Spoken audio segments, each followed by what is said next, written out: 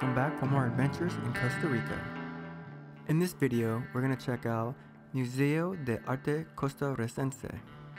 It's a relatively small museum, but it has a colorful history. For one thing, before it was a museum, it was an airport, and much of its history is connected to Leon Cortés.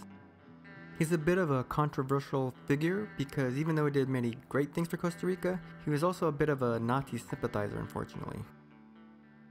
So even though they have this statue for him, they also tell a story as far as the good and the bad. And to counterbalance some of his more controversial aspects, they also have this sculpture of a menorah.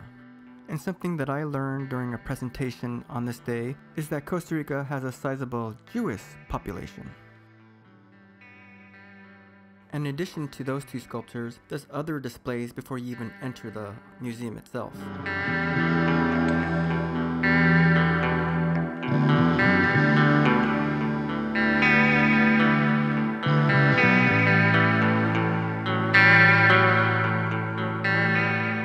Another great thing about the museum is that it's free to the public.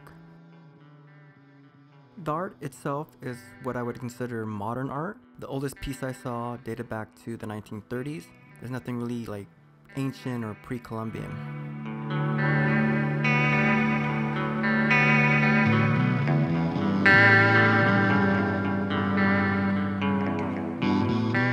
One of the highlights is what they call the Golden Room. Back when it was an airport, this would have been the diplomatic lounge. The art on the wall tells some of the history of Costa Rica, starting from the pre-Columbian days and ends in the 1940s.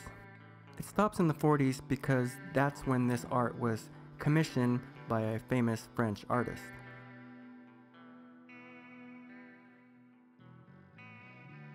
So the end of the timeline on the wall shows the museum back when it was still an airport.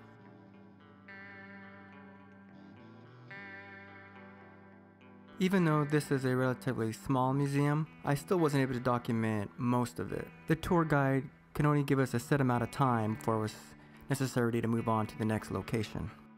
But the samples in this video, I think, give you a good idea of what kind of art you're going to find here. If you're an art lover, I would definitely recommend this museum. It's free, it's relatively quick to get through the entire museum, and there's some really cool and edgy things here. And yeah, I highly recommend it.